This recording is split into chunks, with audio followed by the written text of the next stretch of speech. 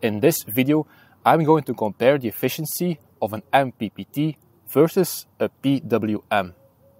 I've also got two 100 watt solar panels and two fully drained batteries.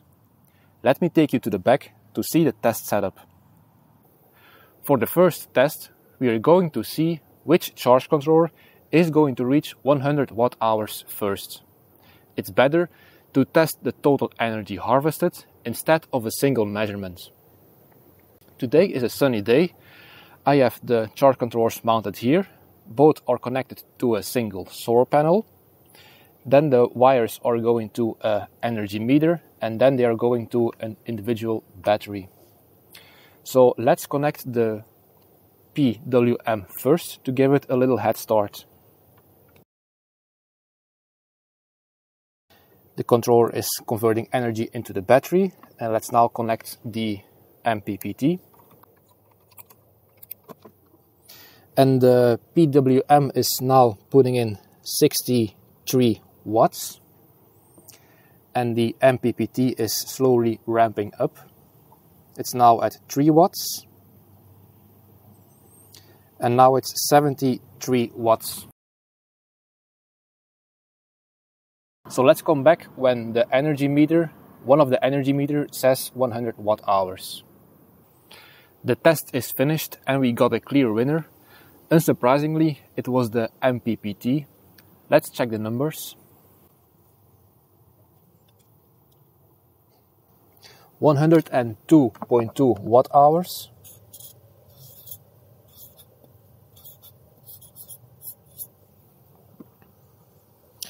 And for the PWM,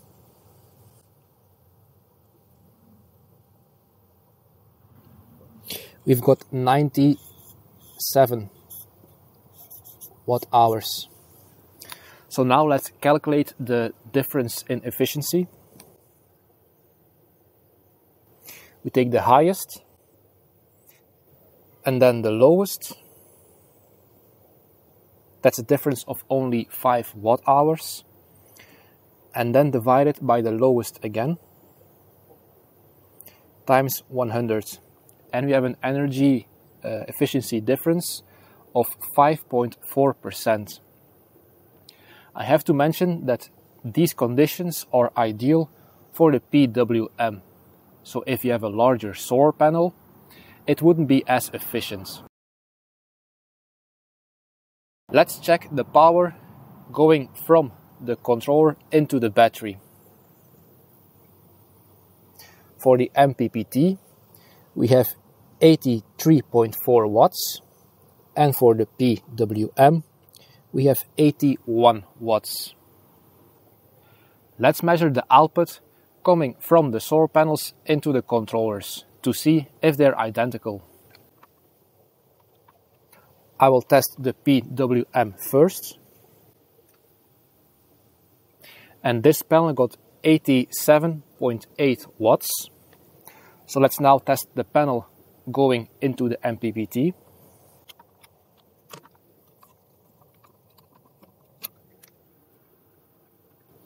And that's 88 watts. So we can say they're identical. If you look at this video from my test the next day, the panel voltage under load has dropped from its rated VMP of 18.8 volts down to 15.33 volts. Once the maximum power point was found, it settled down to 15.33 volts and 5 amps going into the MPPT. And that gives us a power rating of 76.6 watts. And if you look at the bottom of the screenshot, the battery is at 13.1 volts. And the current going from the MPPT into the battery is 5.6 amps. That's a total of 73.36 watts. That gives us an efficiency of 95.8%. Notice, with an MPPT, the current is increased, while that's not the case with the PWM.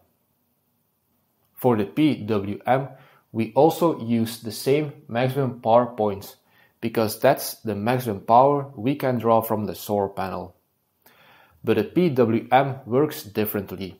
It doesn't convert the extra power into more current like the MPPT does. It simply chops off the voltage above the battery voltage, and the current stays the same. That means any voltage above the battery's voltage is lost. So the maximum potential power we can harvest from the solar panel under load is 76.6 watts. The battery is at 13.1 volts, and the current just gets passed along because the PWM doesn't increase the current on the output. And we have a power output to the battery of 65.5 watts. Now if we calculate the efficiency, we get 85%. That's very high for a PWM.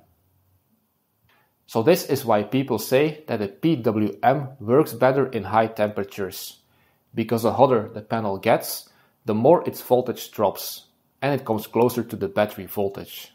So in this case, the voltage difference between 15.33 volts and the battery voltage of 13.1 volt is only 2.23 volts. And that's why we saw these watt-hours figures so close to each other during the test. In my previous video on PWM efficiency, I made a mistake. I said the panel's VMP was 18 volts. But that was the rated value, not the actual value under load. That video was on a spring day, where the temperatures were quite cool. I repeated this test, and I used a solar panel that has been standing in the shade for a while. Then I put it in the sun and immediately measured the voltage under load, and the voltage I got was 16.5 volts. That's a more realistic figure for a spring day. If we multiply it by the same 4 amps, we get 66 watts instead of the previously 72 watts. The output to the battery was 49 watts, and if we recalculate the efficiency, we get 74%, not the 68% I said before. This really goes to show how important the temperature of the solar panel is when running these tests. The panel on the colder day was 95 degrees Fahrenheit or 35 degrees Celsius, a typical spring day, and the voltage was 16.5 volts. That gave us an efficiency of 74%. Then on the hot summer day, the panel voltage was 131 degrees Fahrenheit or 55 degrees Celsius. The voltage at the terminals of the PWM were 15.33 volts under load. That gives us an efficiency of 85%. The efficiency difference is not because the PWM suddenly got better, but because the panel voltage dropped due to the heat. So to recap, PWM efficiency goes up on hot days because the panel voltage gets closer to battery voltage. The MPPT still wins in all cases, but the gap gets smaller in hot conditions.